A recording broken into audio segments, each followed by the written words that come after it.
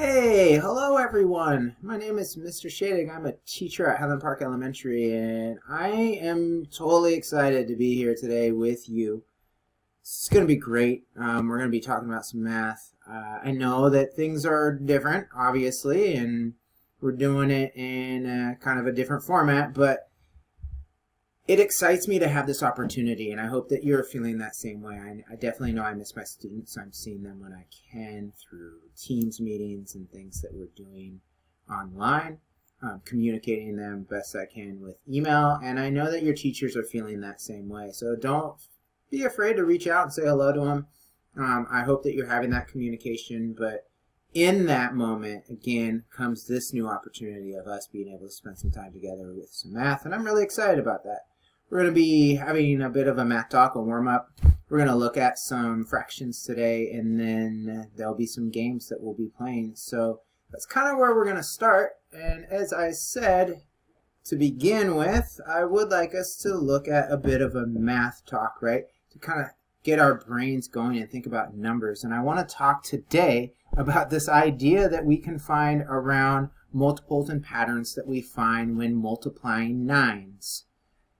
I know there's people that have like really cool tricks with their fingers on how they can find answers to multiplying nines. I know we can skip count and model and do all these other things, but numbers fascinate me, and they fascinate me because there are always these patterns we can find, and I always look at it like a puzzle. I'm a big fan of puzzles, so it's like if we can explore what we find in these patterns, these puzzles of numbers, it really opens things up. So I'm going to start by listing out our multiples of 9 for you. And again, if you're not sure what I mean by a multiple, I'm really just doing the math itself, right? Like 9 times 1, 9 times 2.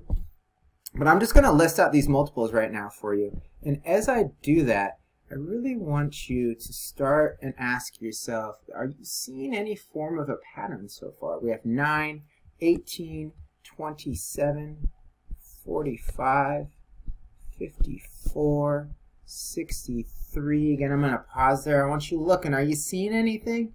Is there something fascinating that's happening in a pattern? Are you noticing anything in the ones place? Are you noticing anything in the tens place? Right? So 9, 18, 27, 36, 45, 54, 72.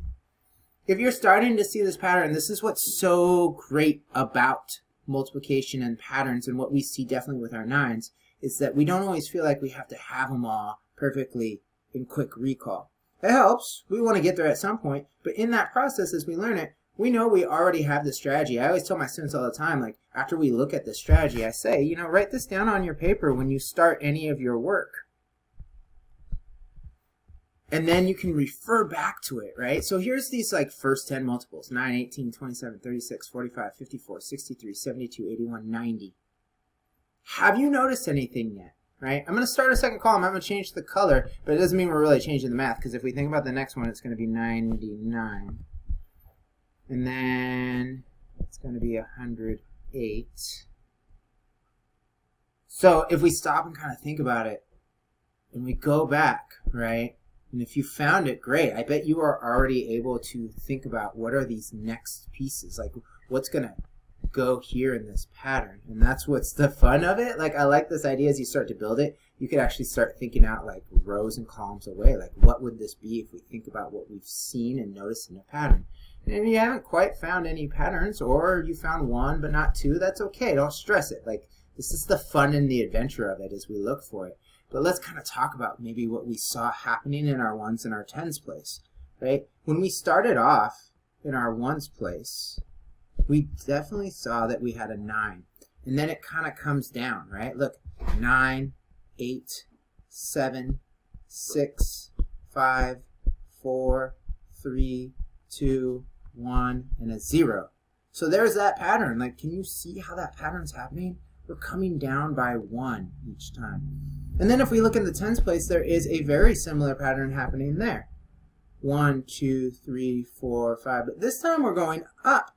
Right? So we're increasing by 1 in the tens place, but we're decreasing by 1, decreasing, just make sure you heard me, decreasing by 1 in the ones place.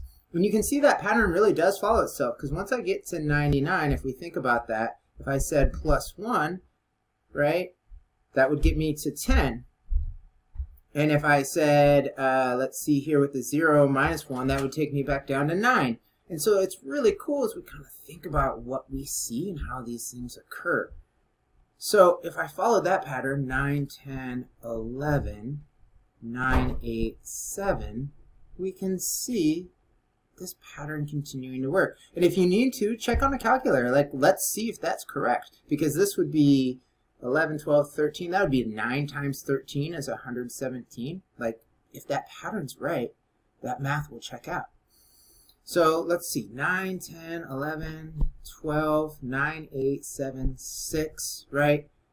But what's really cool about this is if we stop and look at things another direction, that's where like patterns are so fun. If we start to look other directions, we might start to notice something else if we kind of look left to right with these numbers.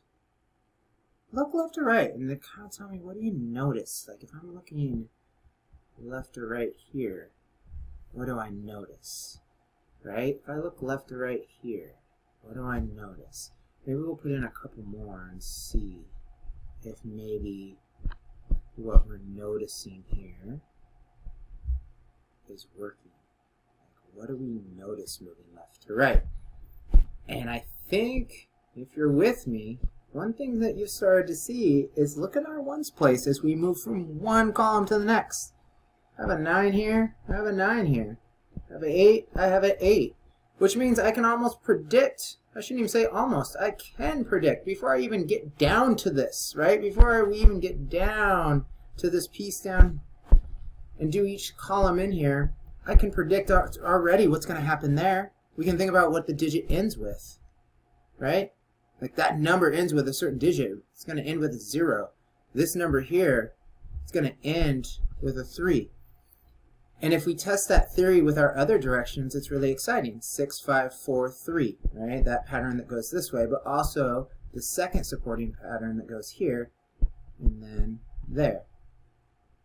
So this is what's so fascinating and fun about nines. And what I really want to encourage you to do is like try this on a piece of paper. Like write them out and start to see how far can you go using the pattern, right? You're not even really thinking about, do I have to put it in a calculator? Do I have to solve it using an algorithm on paper? But it's more about, can I use this pattern to find like what would all these numbers be?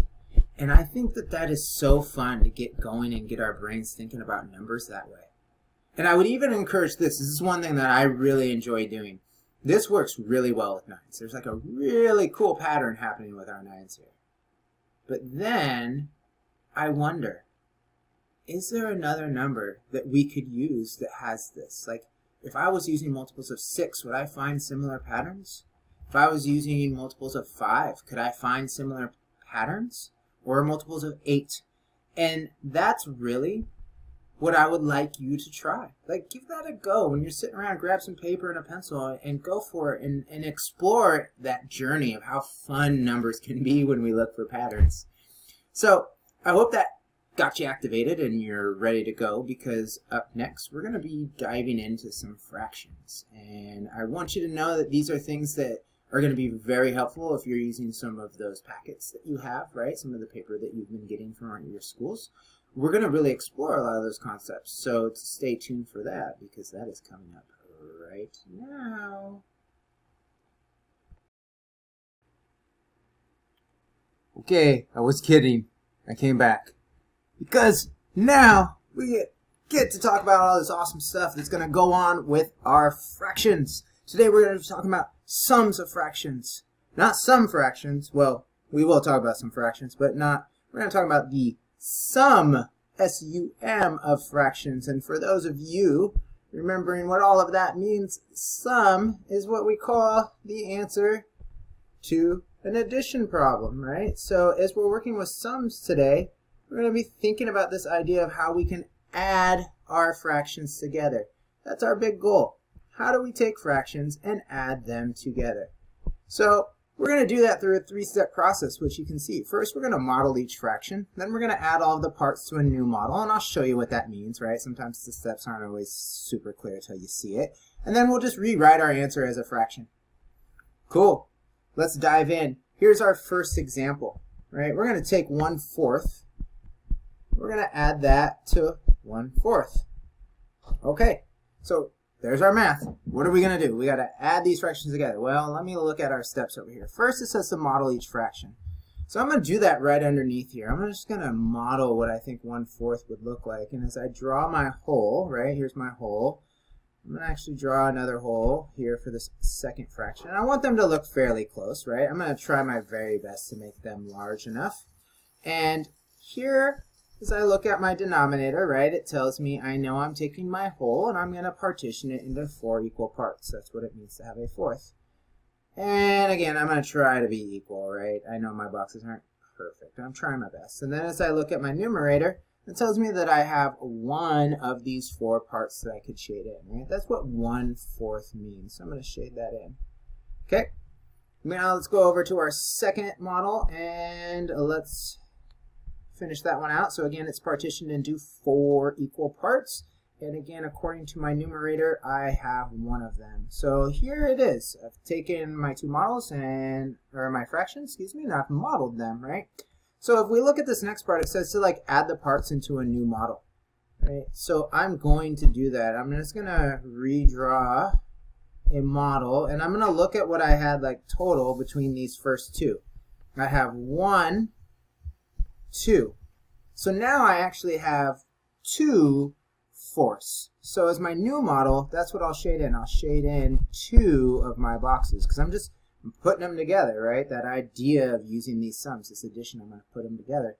So that takes us to our really last step right here, rewrite as a fraction. Well, if I look at what I've done as my final piece, I see that when I take 1/4 and I add another 4th, 1/4 plus 1/4, I get 2/4. So that's how we can walk through this process. We want to model, then we can add those modeling pieces together, and then we just rewrite it as an answer. So, of course, let's explore a couple others. Let's try one more, right? So, I'm going to go with 2/3, and I'm going to add, let's do 2/3. Let's do 2/3 plus 2/3. Now, at this point, as you can see, with every question, it's not like it'll always be the exact same fraction. We'll play around with that. But let's just follow our steps, right? If you remember, the very first step is I'm going to model each fraction. So I'm going to go ahead and take one whole, right? And I'm going to partition it into, or cut it up into, or divide it, whatever term you want to use. Partition, divide, cut. I'm going to partition it into 3 equal parts. So again, I'm going to do my very best. So there's 3, and the numerator tells me how many I can shade in. It's how many I have, so I have 2. So I'm going to shade in 2/3. All right. So there's 2/3. Wow. Okay, I'm getting there on my coloring. We'll make it work. Okay, and now let's model our second fraction, right? Which is also 2/3. Again, it won't always be that way. Hopefully, after this, I'll show you an example where it's not always the exact same 2 fractions. And again, the denominator is thirds, right? Okay, and then let's go ahead and shade in 2. So there's my first step. I just modeled both of my fractions. Now we want to go ahead and kind of put these together in a new model, right? I'm going to count up, and I know I'm still in thirds, so I'm going to cut this in thirds, but I want to count up what I've been able to shade so far, like how many pieces, right? So there's 1, 2, 3, 4 pieces. Great, I got 4 pieces I'm going to shade into my model. All right, great, let's do that. 1, 2, 3. Well, okay, there's 3, but I need 4. Wait, so I have 4 I need to shade, but there's 3. What am I going to do? I'll just build another model, right? Okay, so I got that. But since I need to shade in 1 more, I might as well just build a second model. Glad I thought of that. I'll make that 3. So let's see. And that's in thirds. So I had 1, 2, 3, 4. So 1, 2, 3, and 4. Okay, so now there's this last step then of how am I going to write this as a fraction? When I take 2/3 and I add it to 2/3, what do I get? Well, I know that each whole was cut into thirds, right? That's what I did each time. Look at that. Each model I did, I cut into 3 parts. And I know that I shaded in 4.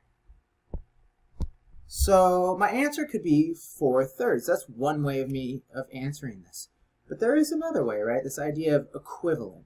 We always like that idea of like what's equivalent, ways that we can show numbers that have the same value, but maybe they look different. And so let's rethink what this model might look like. If I go back and think in this first model, it is thirds, right? Just like all the others, but I shaded in all of it. So if I shaded in all of it, that means I actually have one whole, right? This is actually one whole. It's 1. It's the number 1. It's the whole thing. And then what's left over here is 1 out of 3. So I actually have 2 ways that I can symbolize my answer here. And that would be that if I had 2/3 plus 2/3, according to the first time I did my model, that was 4/3, which is absolutely correct. And the other way, or I could write 4/3 as 1 whole and 1/3. That's pretty interesting. That's fun. But, you know, with anything, the more we practice it, the better it gets. And, like, one of the things I said with this is that, like, maybe it's not always the exact same 2 fractions. I don't even know how that happened so far. So maybe we should play around with that as a way of doing that. Let's see here. Why don't we, let's get a little bit larger. We're going to take 6/8 and we're going to add, let's add 3/8. Okay, so now I'm modeling. My modeling is going to get a little bit trickier because I got to partition these things into 8s. But there's always these really cool tricks like I always kind of talk about them as like compatible denominators, like they're friendly with one another. So if I know how to do fourths, which we just saw, it's going to help me partition into 8s. And I want to show you how that works, right? So step 1 of this, we're going to model. So again, I'm going to draw a model. I'm going to make it big. And again, the size of your model does not change the value of your fraction. Just because you write something larger on paper doesn't make it larger in value. Just keep that in mind. But here we go. We have 6/8 and 3/8. So I'm going to model these. So I have to partition this one into 8ths. And like I said, if I know how to partition into fourths, I can actually partition into 8ths. I'm going to show you how to do that. So here's my fourths, right? Now, if I take that in each section, I take half of that half, right? I cut everything in half like that. Then I should have 8 pieces. Let's see, 1, 2, 3, 4, 5, 6, 7, 8. Pretty cool, huh? I'll show you how that works again on this. I'll move through a little bit slower. But let's go ahead and shade in our numerator.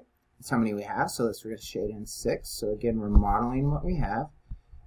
3, 4, 5, 6. Okay. And now let's go back and we'll work on partitioning this into 8 pieces again. So again, like I said, if you understand how to partition into fourths, and then you just take half of everything. Like I'm going to cut this one in half and this one in half. See how I did that right there? I'm going to cut this one in half and this one in half. Then I have 8 pieces. I hope you can see how that works. All right, it's a cool little trick. And so according to my numerator, we need to shade in 3. 1, 2, 3. All right, so these are my 2 models. That was step 1, model your fractions. But now we're going to put them together, right? We're going to put them back together in their own model. So I'm going to recreate a new model because I'm going to take all these pieces I shaded and squeeze them together, right? Addition, we're going to add them together. We're going to find the sum. So I'm going to partition this one into 8s. So again, I'm going to take fourths and then I'm going to go half of my pieces. And there's 8.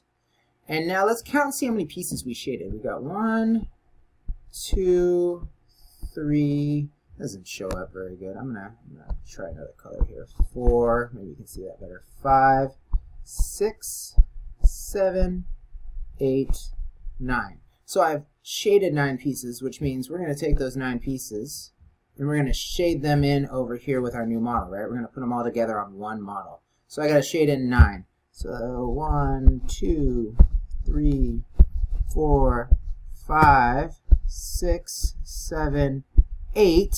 Now I know I need to shade in 9, but I'm already at 8 and I'm all full. So remember, when that happens and we need to shade in more, we're just going to create another model. And we do want to make sure that, again, that model is still cut into 8 pieces or partitioned into 8 pieces like all the other models. So I go force, and then I cut those in half, and I'll have my 8 pieces. So I did 1, 2, 3, 4, 5, 6, 7, 8. And now let's shade in our 9th. And here is my final model.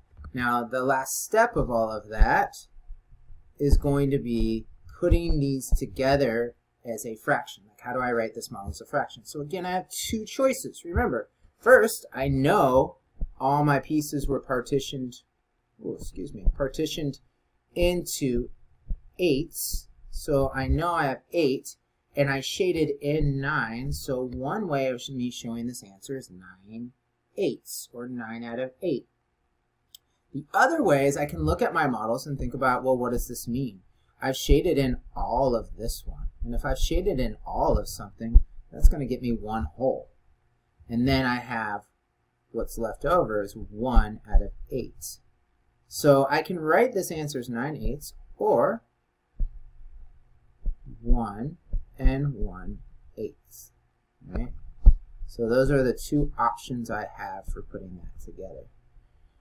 So I hope this is like making some sense. I think really following those steps can be helpful. And what I'm going to do is I'm going to place up next for you some questions that I would like you to try. Like, try a couple of these and see what you can do, right? And again, with those worksheets that you have, like, look for problems like this in there and then create the models and work with them to help you solve this. So let's try this. What if we took 3/6 plus 1/6?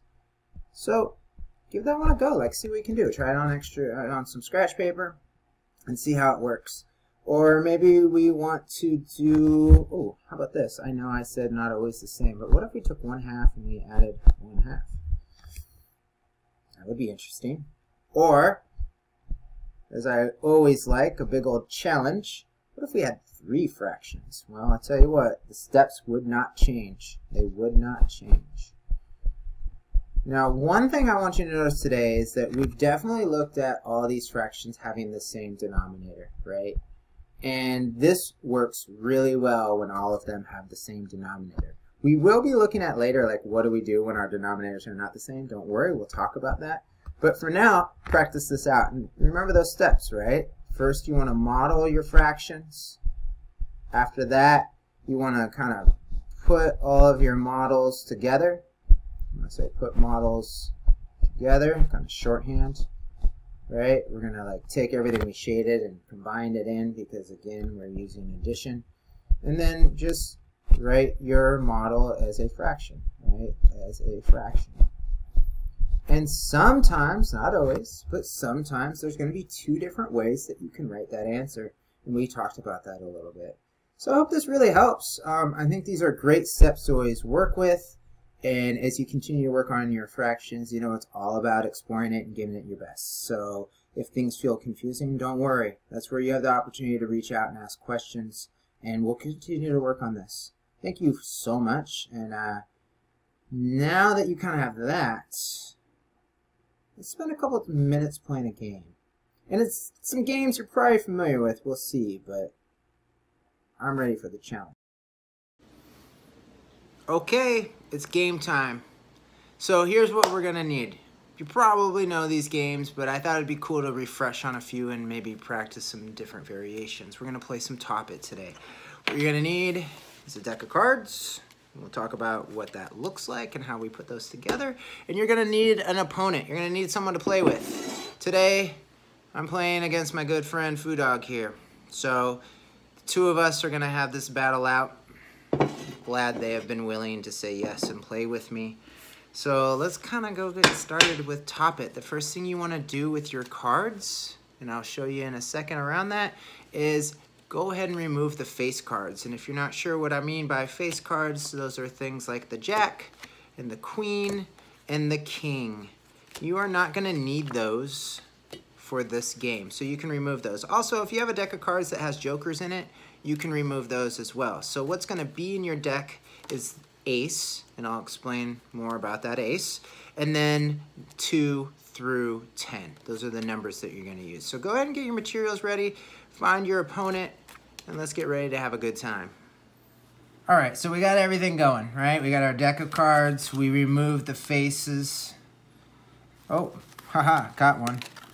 Now we've removed the face cards. We have everything through here from ace to 10. Now remember, each one of these cards is their face value. A 10 is worth a 10, a 6 is worth a 6. And then the one, when talking about the ace, that is 1, right? So ace is gonna equal 1. All right, I have Foo Dog here. Good luck. High five. Thanks for playing with me, whatever.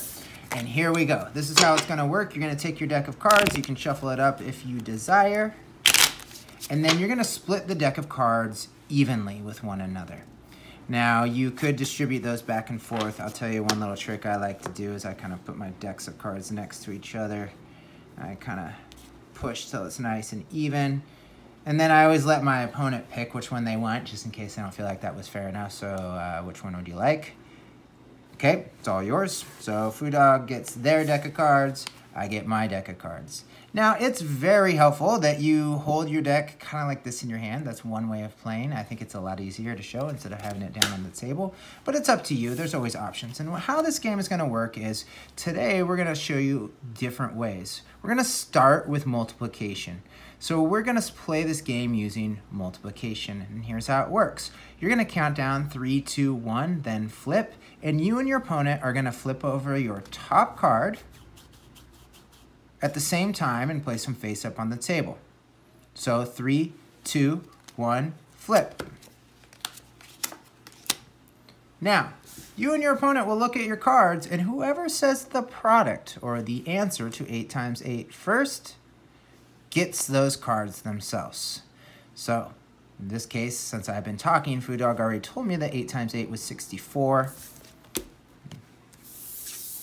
They get the cards. And you can set those aside for now because the object of the game is try to take all the cards from your opponent. So we're going to do it again. 3, 2, 1, flip. 14. Yep, I said it first. So I get those cards, and I'm going to set those aside, and we will continue to go.